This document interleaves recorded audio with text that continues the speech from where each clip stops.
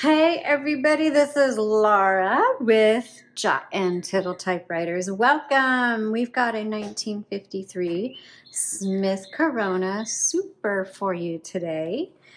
Here we go, so you can take a look. This actually looks really good. So this is the original, I don't know, brown. It's almost like a pewter. It's brownish. Normally I would say beige, but it has more of a gray to it.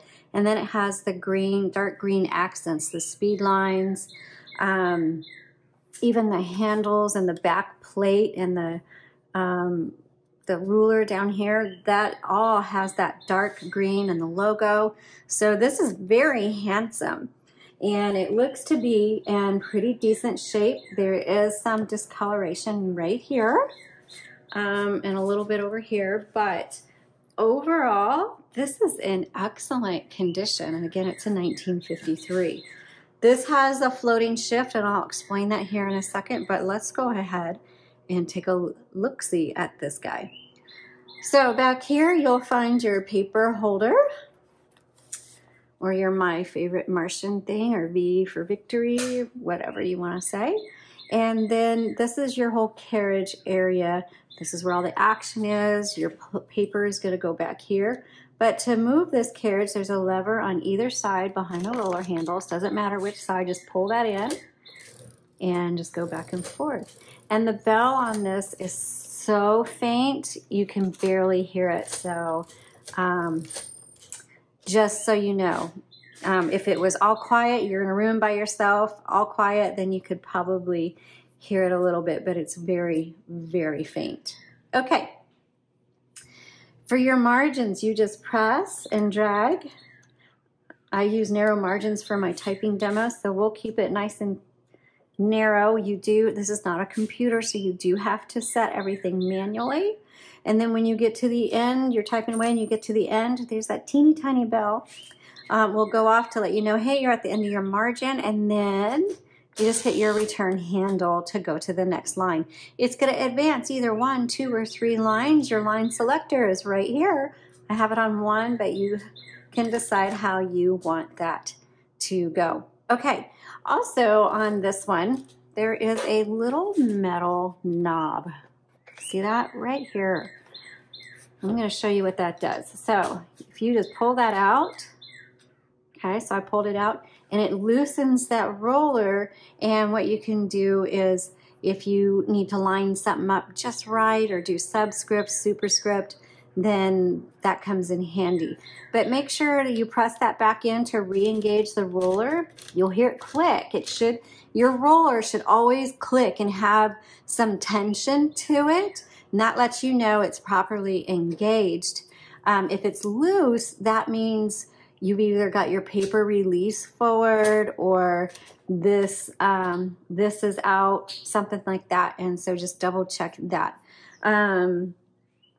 There's also on this one, these 2 metal, I don't know what they're called, sorry. There you go. And you can slide them in, and it just helps hold your paper down against the roller. But those are there, and sometimes they get in the way. So you just put them wherever you want, okay? Now I'm going to move this carriage over to the left, pop open the top, and that's because this handle will get in the way of the cover if you try to open it, if it's too far over. Okay, inside we have metal spools, which means we wrapped extra ribbon on this. So it's like you're getting an extra ribbon spool with this typewriter. We just put in, normally the universal ribbon spools have about 20 feet. This will have anywhere between 48 and 50 feet. So you get double the ribbon. Woohoo! What a blessing for you.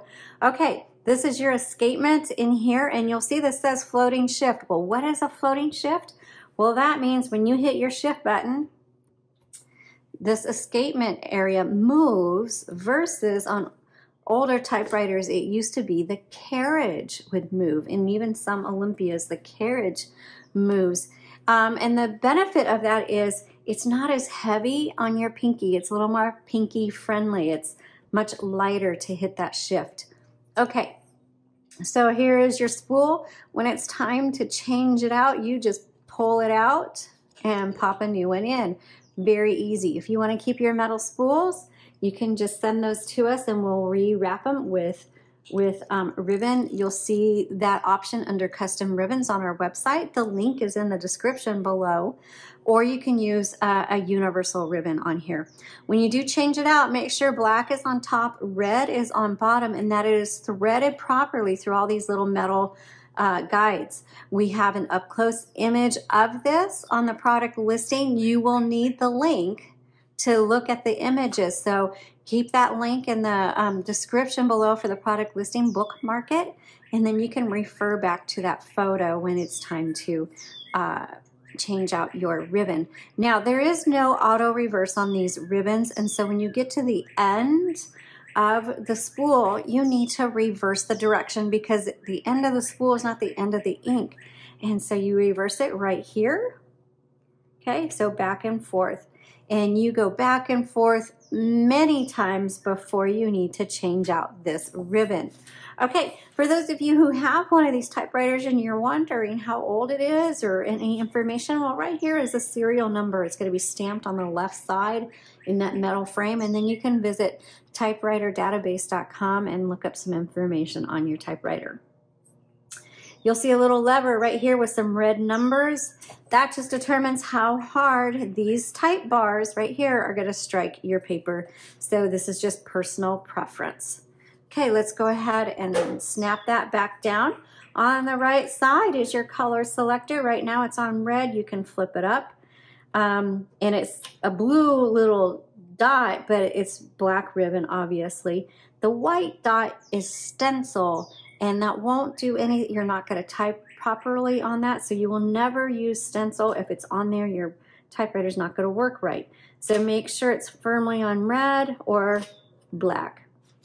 Okay, like I said, here's the ribbon reversal. This is your backspace, and we're going to go over the rest of this here in just a second. Let's go ahead and load some paper and do some typing.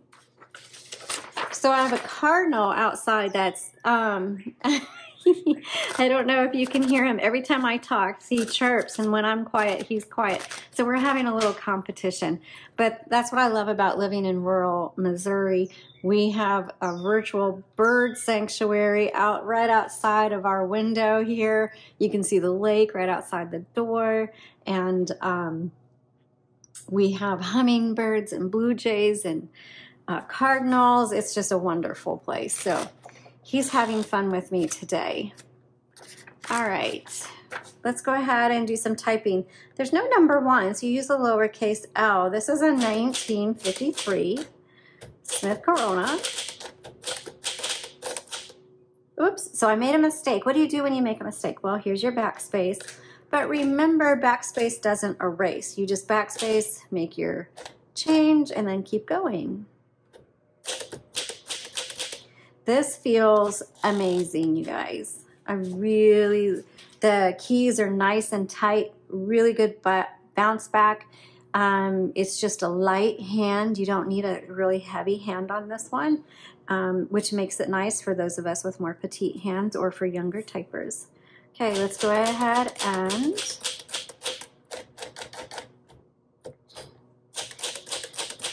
type. Also, there is a tab option. Here's the tab right here. If you want to set it, you just press down. If you want to clear it, you press up. So while you need a light hand on this, I will say you still have to press down pretty far. But it is relatively easy.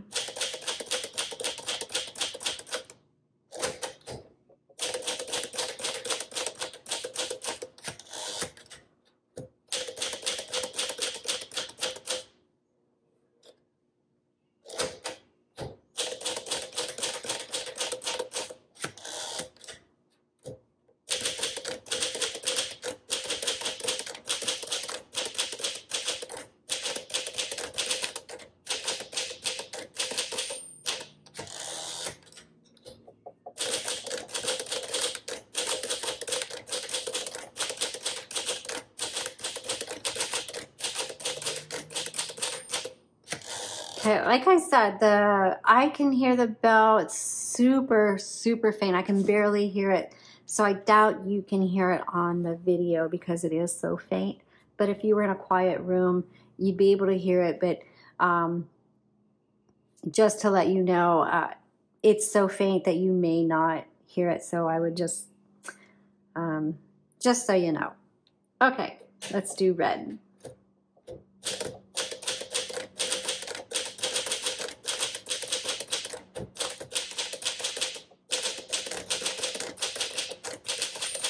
There's that bell, and I'm going to keep going because that bell says, hey, you're at the end of your margin, but I'm in the middle of my word.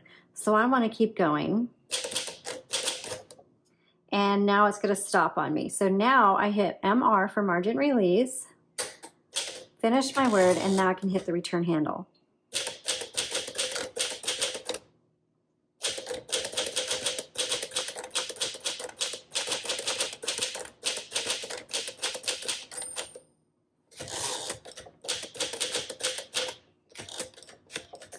So, gosh, I really like how this typewriter feels. A light hand, margin release, but you do have to press down.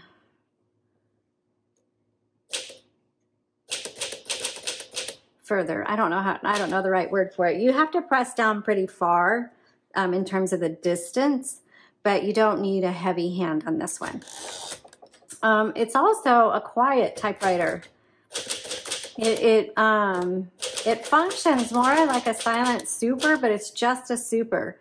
But it has that muffled feeling and sound when I type, so it reminds me of a silent super. Fantastic machine. This is going to be a great for active writers again.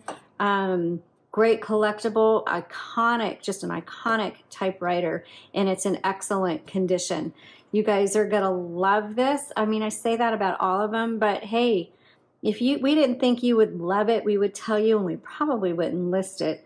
Or we would just call it a budget typewriter. But either way, typewriters are so much fun and really help you to draw out that creativity and draw out those ideas that are inside of you. And I just think everybody should have one. So I hope you enjoyed this. I hope it was helpful. And if you like this typewriter, click the link below, go check it out. And if you like this video, please give me a thumbs up. I'd really appreciate it. Thank you. Have a good day.